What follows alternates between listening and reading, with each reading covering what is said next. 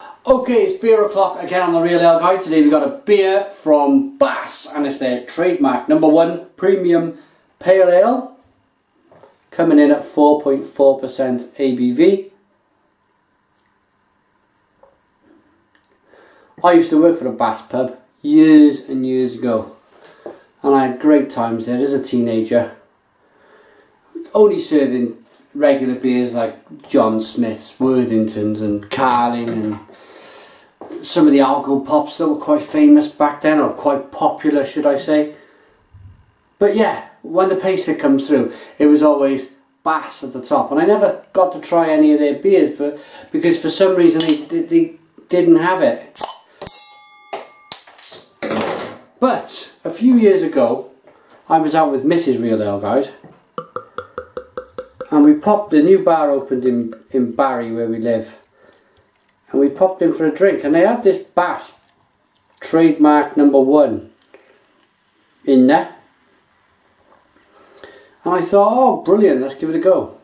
And back then I wasn't a beer reviewer, so I thoroughly enjoyed it. Oh, what a lovely beer this is.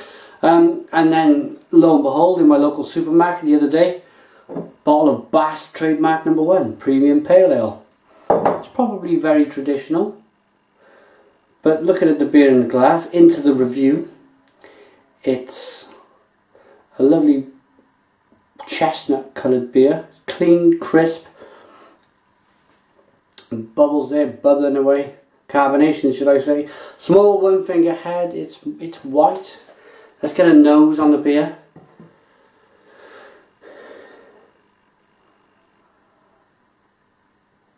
Ooh.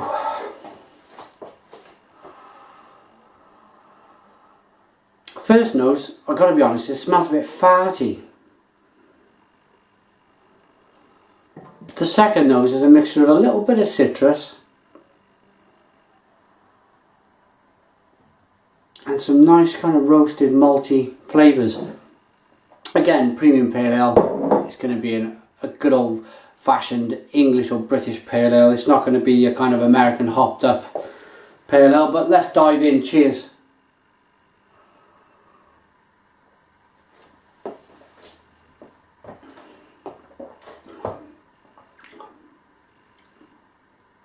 Oh, whoa, that's awful. Oh,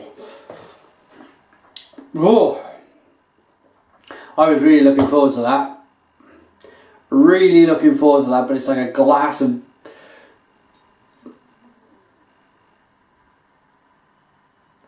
washing up liquid or something.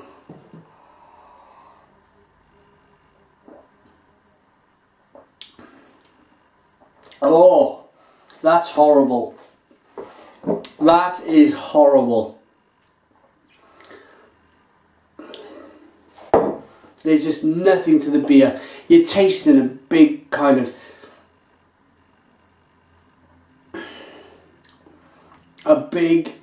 it's like you're drinking carbonated water,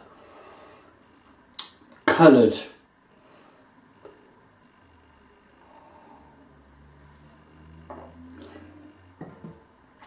Nasty mouthfeel, and oh, it's like cardboard. It's like oh, there's nothing to that at all. Nothing to that at all. Maybe a slight bit of malt, but it's not malt that's coloured that beer. I don't think. If that was malt that's coloured that beer, it should be coming through in the taste. And it really isn't.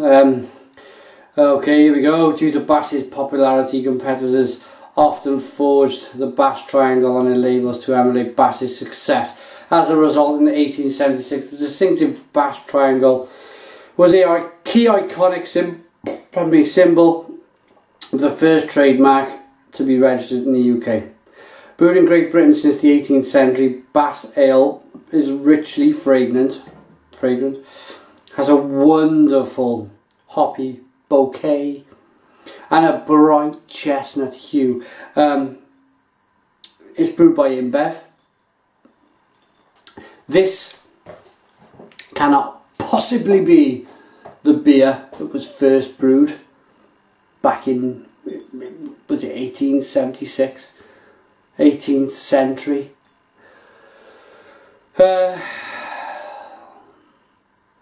Go on, one more taste. And I'm throwing a lot down the sink.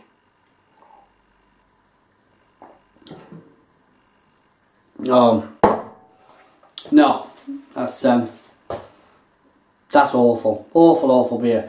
Thanks for watching me the video, guys. I better rate it. 1 out of 10.